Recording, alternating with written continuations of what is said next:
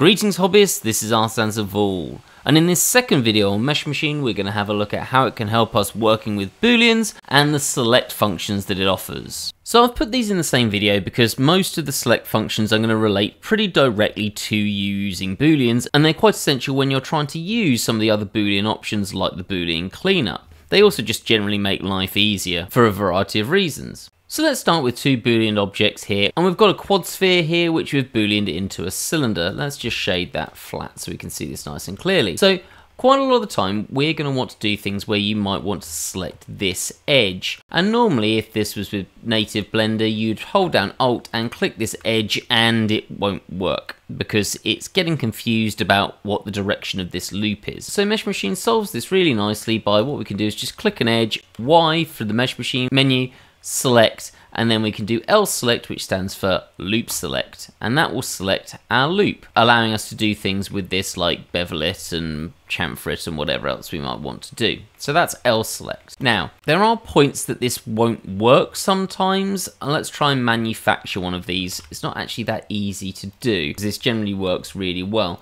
So I'm going to bring up a quad sphere and then let's bring in a cube as well. Let's bring that over here and then let's scale that down and let's try and do the same thing. Inevitably this will probably work because that's sort of the way, isn't it, when you're trying to create problems. It's like when you've got an issue with your computer and you go to the IT department and then it works. So let's go to edge mode and we're going to use loop select again. Now there is another way of using this which is quicker. What you can do is you can click on an edge, then once you've clicked on the edge, hold down Alt and then click again and it will activate loop select, and excellent. This hasn't worked. I say excellent for demonstration purposes. This could be really annoying if you're trying to do this in real life. So what we've got is an alternative to this, which is S select, and that stands for sharp select. So what we're going to have to do is convert this into a sharp edge so we can select it nice and quickly. Now, just to be clear, in this instance it probably would be quicker just to control click all the way around, but there are instances where that wouldn't be true. So let's have a look at how we'd do this. So what I'll do is go to select sharp edges, and then what I'd probably do is unselect the ones that I'm not interested in. So I don't want these to be part of that, or that one there. And then I'm going to go to edge and then mark sharp. And for me that turns it yellow because I've set it up that way. But now if I click on an edge and click Y and go to select, you can see that the S select is now available and it selects all of those connected sharp edges. Now the other thing that's really clever about this is if I click and then Alt click, what would have done loop select now recognizes that there's something else to do and does sharp select instead, and you can click on it to change over in case it's doing it the wrong way. So I love this. I think that's absolutely fantastic. Now there are other utilities to this. Let's just select and then select sharp edges again and then edge and then mark sharp. So now we've got all of them selected. Because these are all joined together, we can select and then Alt click and we'll get all of them selected as well. So this is just quite a nice way of speeding up your selection options.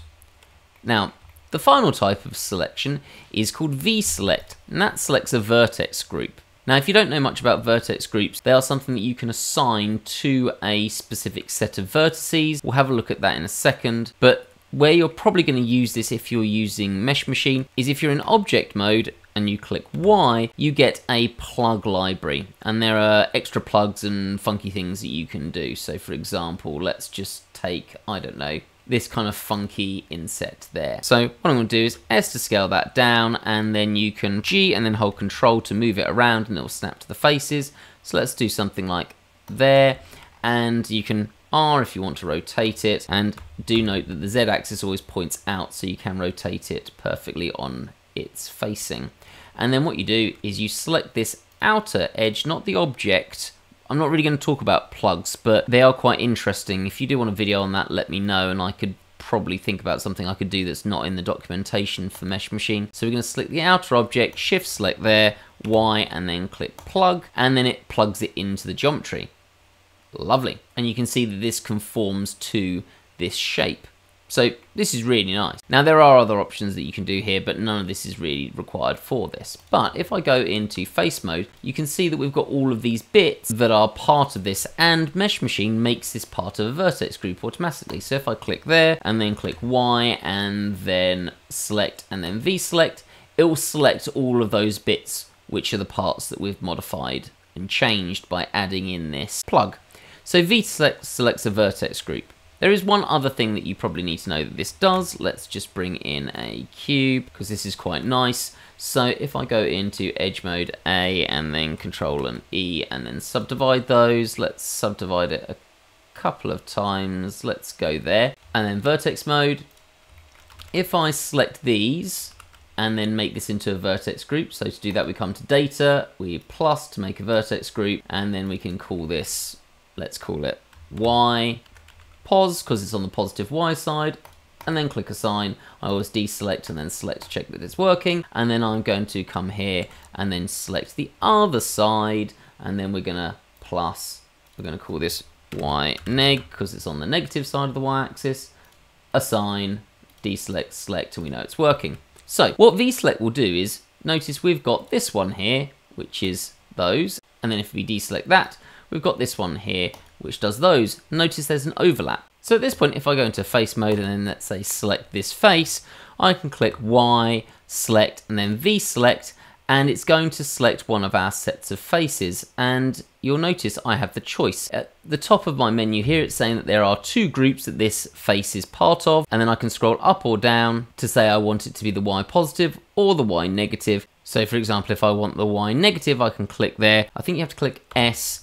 to select all of the points and then click, and we've now selected everything in that vertex group. Or I could Y and then select and then vSelect, and I want the positive, and click, and we've got all of those selected. So really useful options there for selecting. Right, let's come back over here and we'll go through some of our Boolean tools as well. So let's bring in a sphere. It could be any sphere, and then let's scale that up a bit, and then let's mesh and bring in a cube, and then let's do a similar thing. So I'm just going to scale that down and scale it on the Z axis, and then let's maybe a bit more, and then let's control and minus that, so we've got a difference. So we've got this here, and let's apply that. So what we're going to do is we're going to chamfer these edges. So I'm going to go into edge mode, click, alt click, no, we've got the same issue. So select sharp edges. I don't want that one selected, that one selected, that one selected, or that one selected, and then edge and then mark sharp. So now I can do that really easily. And then we're going to Y and we're going to chamfer it. And what I can do then is chamfer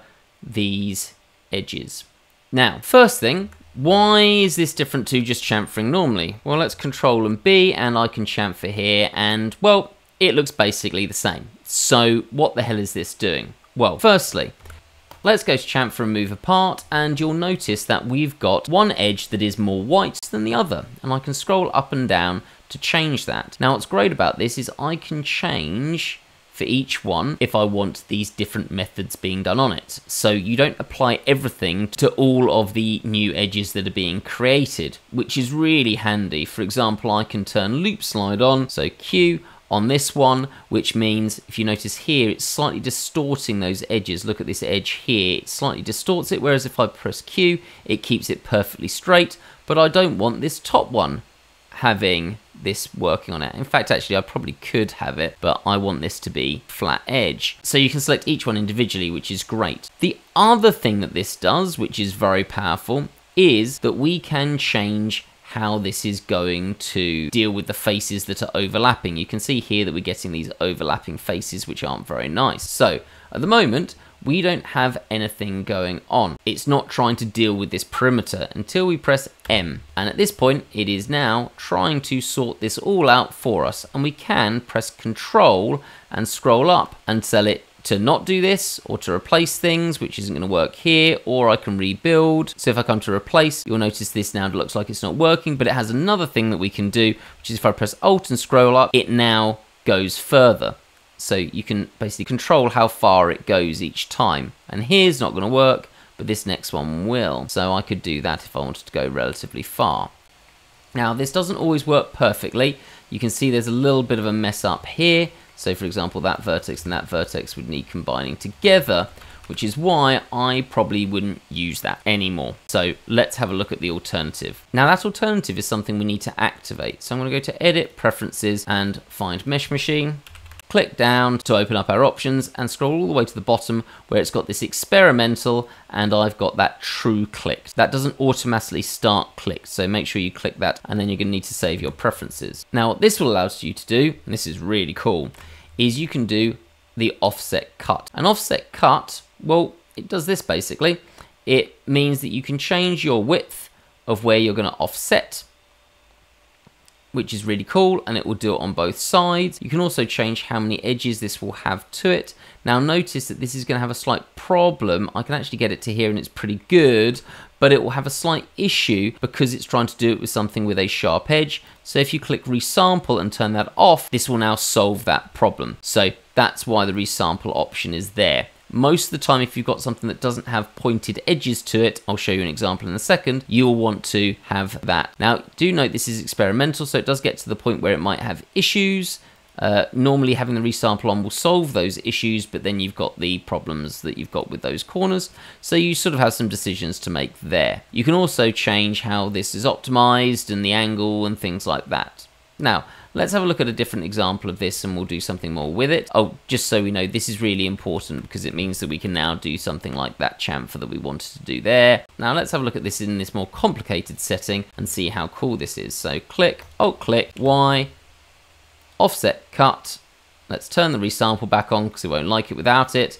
And you can change your factor. So I'm going to bring this down so it's generally, and this is just a personal preference, I try to get it so that these sections here are relatively similar thickness. So there is relatively similar thickness to there. It's not a requirement, but I just find it useful. And then once you've done that, we can Control and B, and then let's scroll that up. Let's C to apply a clamp, and you can see we get this really cool shape that just wouldn't be possible without Mesh Machine. So really funky. Now if I quickly undo that, you also have, once we've got this selected, the Y, and we have an offset function which just does this on one side, and you can scroll up or down to say which side you want to do it on. And notice it does have a loop slide option, so I can cue that off, but that will probably cause problems. So do note that is going to affect your geometry. So there is an offset function as well, where you'll just do one side. Now the final thing that I will mention, which is very useful for Boolean cleanup, but I'm not going to really use it in that instance here, and that is the Symmetrize function. This is not really to do with Booleans, I guess, but I actually found it really useful because if you're doing some manual cleanup, you can just copy everything over to the other side, and this is a bit different. So if I Alt-X in object mode, you can see that, well, I've got hard ops, so I get this mirror gizmo, and I can do this way, but this is adding a modifier. Now,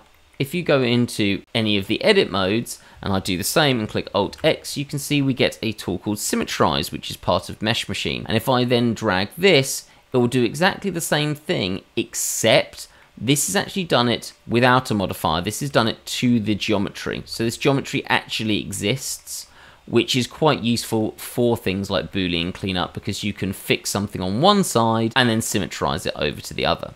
So there we go, a quick look at the tools useful for manipulating Booleans, including those select tools. As always, if you found this video useful, please do hit that like button, and if you want to support the channel further, there is a Patreon page where for a few dollars a month you get these videos a week earlier and ad-free, and if you select one of the higher tiers you get some funky things like STL models.